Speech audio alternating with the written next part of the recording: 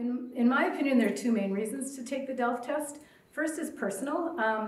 Perhaps you've been studying some French, taking some French courses, and you're just interested in what your competency level is. And DELF is a formal test, and they'll give you very good information and feedback on what you are able to do in French. Professionally, people need a DELF to be hired to teach in certain places in Ontario. For example, Lakehead Public Schools and Thunder Bay District Catholic School Board demand or require B to 70% in all competencies to be able to teach core French, and a C1 50% in all competencies to be able to teach French immersion. So it's a requirement for a job, and not just in Thunder Bay, but at other boards in Ontario and across Canada.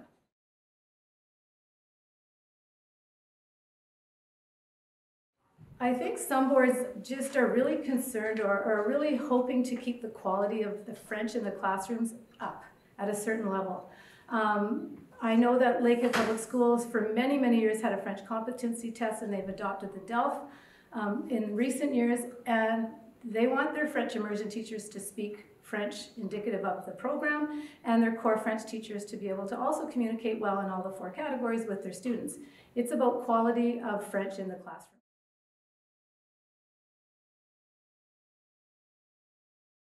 You must live in French. You must speak French as much as you can to people, and not just about the weather and how they're feeling, but about in-depth topics. You must continue to increase your vocabulary, be up to date on what's happening in the world. You must listen to French, interact in French, read. Whatever you can do to keep your language skills current and up to date. It's not a small task. I don't believe people that want to teach at a B2 level can just take a course for a month that they haven't been doing French throughout university and high school especially, and be successful in a DELF.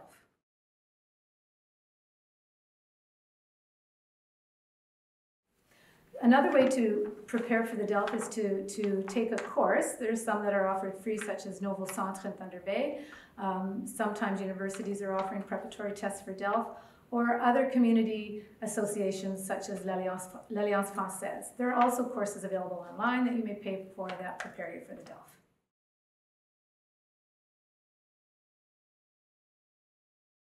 I will not give specific resources because, for instance, I just Googled today preparing for the DELF, and there were a limitless number of resources to help you prepare for the DELF.